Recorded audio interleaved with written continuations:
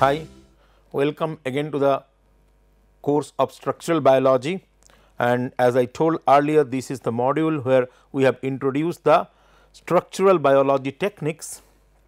I have told about the introduction of the structural biology techniques, and now we are discussing X-ray crystallography. Today we will discuss crystal mounting. What is crystal mounting? You did everything and you get a crystal. Now you have to pick up the crystal and you have to put it on the machine, so that you get the diffraction. That is called crystal mounting. But before that, before crystal mounting, when you get a crystal, it is always not a happy news. So, how it works? You do the targeting, you do the cloning, you do the overexpression, you get the protein, then you set the crystals, and under the microscope you get to see a crystal, eureka. Sometime no, probably most of the time no. Why? Because when you are looking at crystal, it might be protein crystal, but it might also be salt crystal coming from the precipitant solution you have used to set up your crystals. So, how to check it? How to check the protein crystals? So, first you do the setup, you check crystals, then you go under microscope, and this is the way you see from smaller to bigger crystals are formed, and you get a single crystal. That is what our dream is. And now, how you know that this is a protein crystal? One thing, if you see this process, if you see actually your crystal is growing from this to this, have a journey, then you could say it is a protein crystal most of the time. But normally you get some crystals and you need to check, differentiate, it is a protein crystal or salt crystal. There are protein dyes, they are available and they only stain protein. So, if you put that staining and it stain the crystal, it is a protein crystal, it does not stain the crystal, it is a salt crystal. Crushing, using a fine needle such as an acupuncture needle, crush a sample crystal. Salt crystal usually crush with difficulty into relatively few pieces, while protein crystal crush easily into a shower of very fine pieces. Remember, I talked about protein crystals are having a lot of solvent channel. So, it is soft, it is not like the crystal you imagine, it is not like a diamond you want to give to your loved ones. So, this is a very soft, and when you go through it you get the difference. If it is a salt crystal, it is very compact, so hard, and if it is protein crystal, it is soft. Dehydration, allow a single crystal pick up from the drop and dehydrate in air. Protein crystal will disintegrate, while salt crystal usually dry intact. So, protein crystal, because the solvent channel is a critical part of the formation of the crystal, when you keep it or allow it to dehydrate, it will disintegrate, whereas the salt crystal which is intact would keep intact.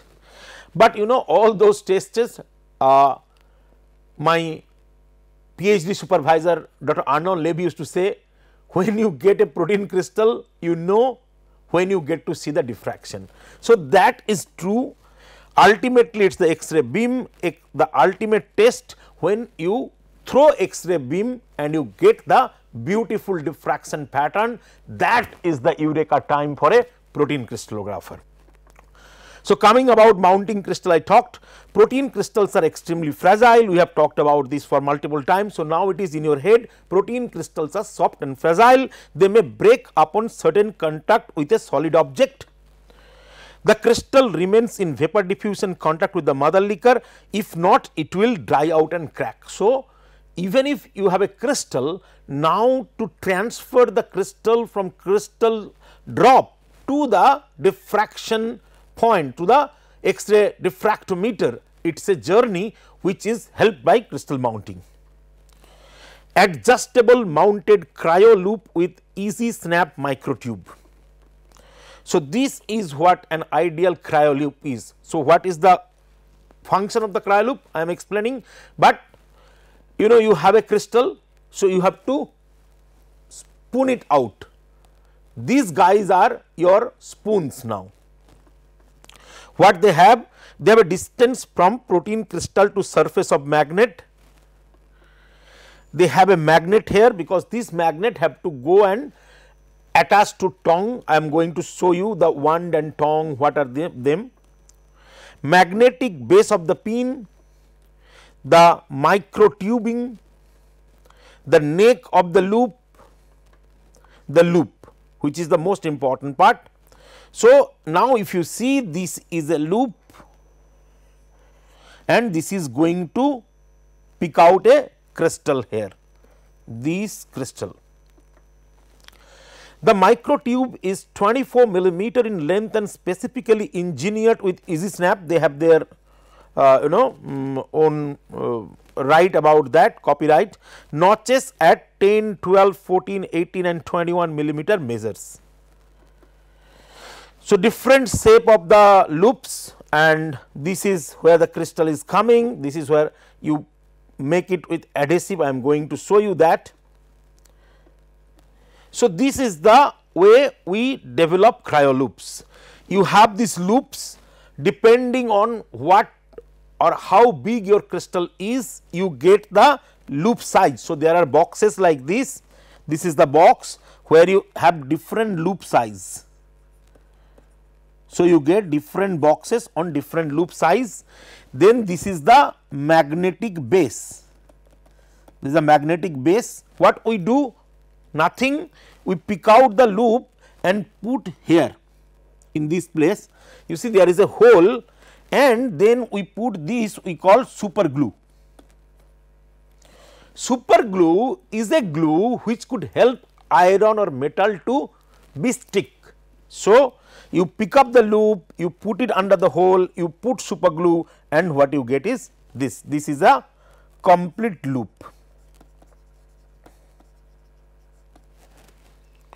Now, as I told, so these are example of loops, and this is where you will have liquid nitrogen later, liquid nitrogen, and you put your crystal containing loop. We are going to show you that, and here you see there are loop coloring system on the loop base. So, red is 0.025 to 0.05 millimeter, green is 0.05 to 0.1 millimeter, yellow is 0.1 to 0.2 millimeter, blue is 0.2 to 0.3, like that. But that was old. Nowadays we use this. This is metal, and you don't have the color codes now. You have these boxes. So, you get these loops, you put it there, and you write behind the size of the loop. Okay. How cryo loop work? So, this is the crystal drop. You bring the loop, and remember, this is under the microscope. So, the crystals you cannot look in open eye. So, you look under microscope, you look at a drop, you see the crystal, then you bring your hand, you have to coordinate all these things. You have to work by looking under the microscope. We work continuously when we are actually screening crystals. We work for 6 to 8 hours, our eye pins and all these are all the hard work related to crystallography. So, you sit under microscope, you look at the drop, you look at a crystal, you try to scoop it, a lot of time you miss, then you scoop it, it is there, and then you pick it out. Okay. So, picking up a crystal by the loop, that is the process. Loop is necessary to pick up a crystal from the drop and avoid unwanted dehydration before freezing. When you are picking up, you see the mother liquor also comes here, and that shapes the crystal.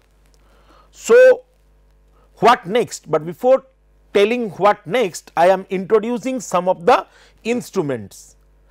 This is generally not in the course, but I try to introduce those things so that you get some practical knowledge of how actually protein crystallography could be done. So, this is tongue. I am showing you how tongue is working, and this is, you see, you hold the loop, this thing is the loop, you hold it with the tongue. So, tongue have a loop holder. Then you have a forceps which could hold the cryo vial, I have introduced. Then you have wand have this iron, and remember the base have the magnet. So, the wand actually hold the base, and in that way it hold the loop. This is the holding. Now, with these instruments I will show you what is mounting and cryo preserving the protein crystal. So, this is what liquid nitrogen holder. You could, these are very lightweight, you could take the whole liquid nitrogen and then you hold the cryo vial, then you go under microscope, you scoop the crystal, and when you get the crystal, you put the crystal under freezing. When you are freezing, you might think that your crystal is getting hurt with liquid nitrogen, and yes, crystal could be hurt by liquid nitrogen. By hurt I mean damage. So, we use cryopreservation, I am coming into that. Now, you have the crystal inside the loop and you hold the wand, and in other hand in the forceps you have the cryo vial. Now, you put the loop containing the crystal inside the cryo vial, and now it is safe there. So, this is the process by which now you already save it. The cryo vial contains liquid nitrogen. So, for some time it could be saved there, you could carry it in that way. If you are working inside the crystallography room, that is how we do in the home source. We hold this, we go to the crystallography machine and set them. But sometime or many time actually we have to go to synchrotron. So, I will talk about this later, but there are two type of X-ray sources which we use to solve crystal. One is the home source, okay, where in a institute you have your own machine, own X-ray diffractor machine, okay. Like in IIT Roorkee we have, in different institute they have their own home source. Home source are good, and I will talk about detail, but they have the limitation of, like, they take longer time. If you have smaller crystal, they cannot diffract, and the solution is synchrotrons. Synchrotrons are national facility. I will show about what you have advantage over home source and where are the synchrotrons are established. So, when you have to send it, like from IIT Roorkee, I have to send it to Italy. So, the saving is totally different. You see, this is called cane. So, these canes contain your cryo vials with the crystals, and then you have this thing which is helping to put the crystals. So, you put that thing inside liquid nitrogen, and now you put the crystal there, you put the cover, and you, instead of that individuals, you now put the whole thing inside here, and then you put it in a cryo. Instead of vial, this is a big container, and now when you put it there, it is safe for few days, even months. You could carry it to anywhere. So, now the question is, why freezing? Why you need freezing? Essentially, freezing eliminates X-ray damage to crystal. Crystal do not decay during data collection. Crystals must be frozen because water must be frozen to -70° very first to prevent the formation of hexagonal ice water glass forms. How? Crystal mounted on loops are flash frozen by dipping in liquid propane or freon at -70° or by instant exposure to nitrogen gas at -70°. So, if you do not do cryopreservation properly, what will happen? You will see this dirty diffraction data, and you see here you will see that ice is there. So, how you cryopreserve?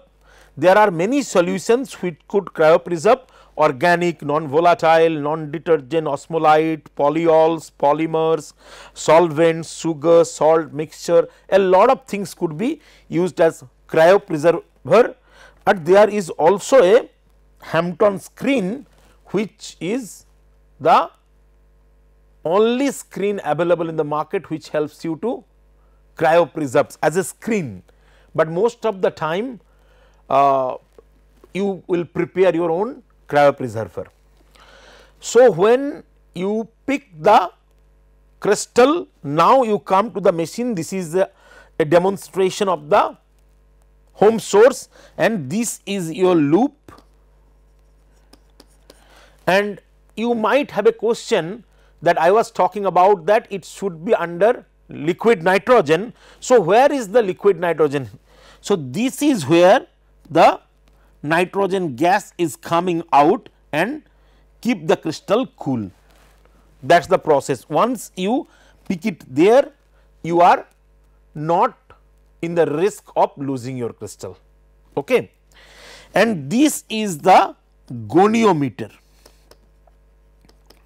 Why goniometer is important? And this is the screen. So, goniometer mounted crystal is attached to a goniometer head for precise adjustment. Here you have something so that it could come and attach. Low melting hard wax is used to glue, or you could use plastic soil, which is available in the market. In many things are possible to glue it. And then you have to fix the rotations. Why fixing rotation is important? So, this is a goniometer head, here the crystal is, here the sample mounting screw, here the Z axis lock, here the Z axis adjustment screw, and this is a wrench. A wrench is used to adjust those things. So, y axis adjustment screw, y x axis lock, x axis adjustment screw, y axis lock, locking collar and sample mounting collar. So, when you have done the thing, you will lock them. Once a suitable specimen has been selected, it is securely attached to a goniometer head sample holder in an arbitrary orientation. That time you do not need to fix the orientation, but the goniometer head is then placed on the base of the goniometer assembly, and the crystal is optically aligned in the center of the incident X-ray beam using a video camera or a microscope. So, in the home source machine there is a video camera which will help you looking at the crystal, because remember the crystal would only be you could look under microscope. So, here it is projecting your crystal. So, you look at the crystal in the screen and you have to align the crystal. Why you need to align the crystal? Because you have the goniometer and the data you are collecting, you will collect at different angle. So, because there is automation, once you fix it, you do not need to fix the crystal after each angle of data collection. That was a older procedure where people have to do extreme hard work, they have to set up each and every angles. But we are fortunate now, we do not have to do that. So, once you set, you collect 90 degree, 180 degree, 360 degree and all. But to ensure the fact that with all the rotation your crystal would be aligned to the beam, because for getting diffraction you have your crystal aligned with the X-ray beam, that is very critical. The orthogonal XYZ translation on the goniometer head are adjusted until the specimen is centered on the cross hairs of all crystal orientation. That is the most critical part. So, you see the x, y and z axis. The most common type of goniometer is a 3 circle goniometer, which offers 2 angle of rotation, the omega angle which rotates about an axis perpendicular to the beam, and the phi angle about the loop or capillary axis. The third angle is fixed at magic angle of 54.74 degree with respect to the omega axis. The oscillation carried out during data collection involve either the omega axis or the phi axis. This is the centering. You see, when you have this, it is not center, you have to go for properly here.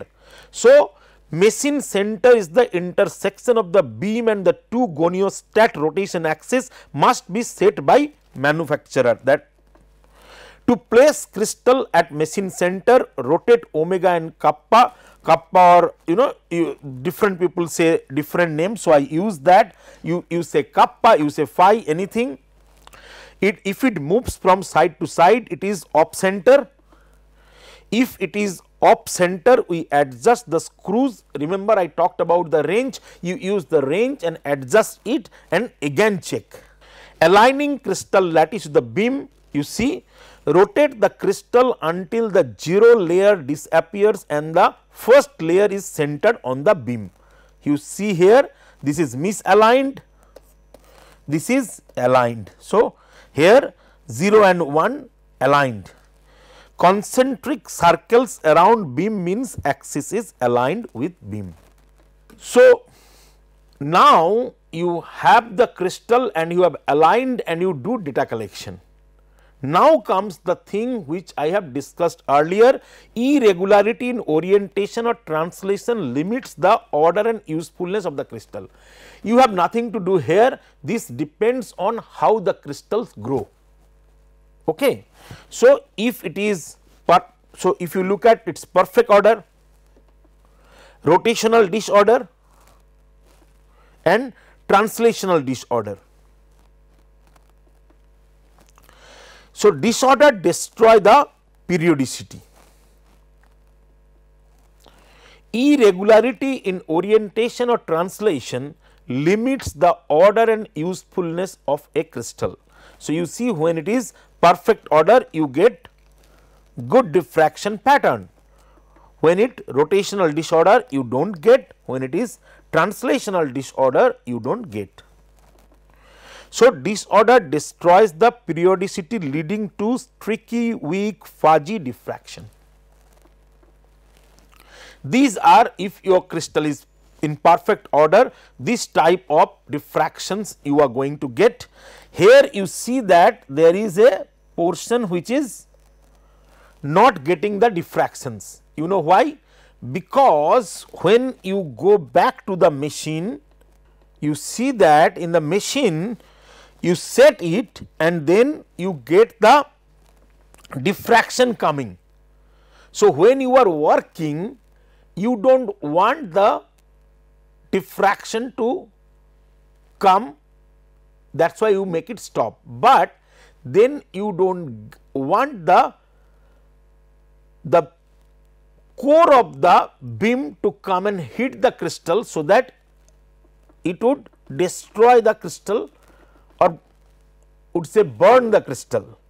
That is why there is a beam stopper, and because of the presence of beam stopper, you will see that these things are there. So, this is the effect of beam stopper. Now, when you have the diffraction pattern, you will start calculating the data analysis, and if you see, you will get circles which will tell you what resolutions you get data. Generally, if you look lower the resolution, you will get more dense spot, like you get denser spot below 3 angstrom, then at 3 angstrom you get good amount, and in the range of 2 angstrom you get less after 2 angstrom, which is less than 2 angstrom means actually higher resolution you get even smaller spots. We will go for data analysis. We will look at the symmetrical pattern. Crystal symmetry leads to diffraction pattern symmetry. We will read about symmetry, and spacing of spots is used to get unit cell dimensions. So, we will also know about unit cells. So, what is our journey so far? We have done the target selection. We have done, like in crystallography you have to do target selection, you have to do cloning, then overexpression, then the purification of the protein, then setting up crystal. If you get a crystal, you go for diffraction pattern, you go for electron density map, and you get the protein model. We have talked about target selection, we have discussed cloning, we have discussed overexpression, we have discussed purification, we have discussed crystallization, crystal formation, crystal handling, and data collection. But in between crystal to diffraction pattern, we have things to discuss, then we will go for data analysis and model development.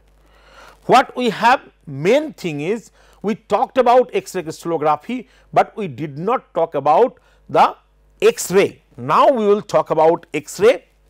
X-ray was invented by William Röntgen in 1895. When certain substances are exposed to the beam of a cathode ray tube, a new kind of penetrating ray capable of fogging photographic plates, even when shielded, was emitted. He called it X-rays.